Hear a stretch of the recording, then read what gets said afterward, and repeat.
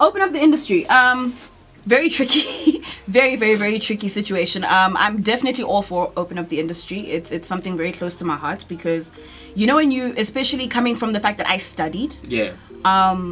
What I love. I studied further for my craft, for acting, for performance.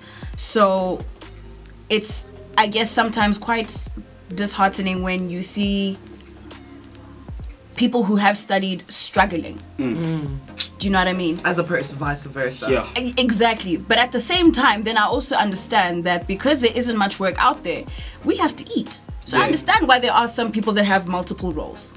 So I understand that as well.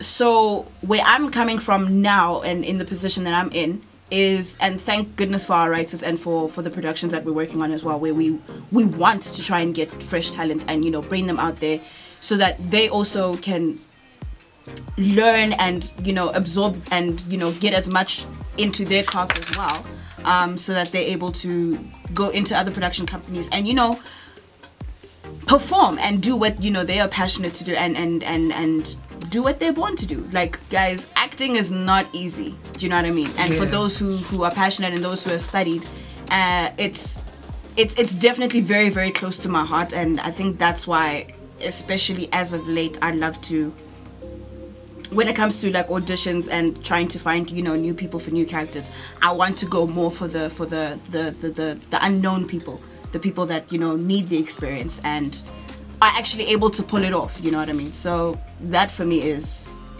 where I'm going, you know, trying to open up the industry one small or big role at a time.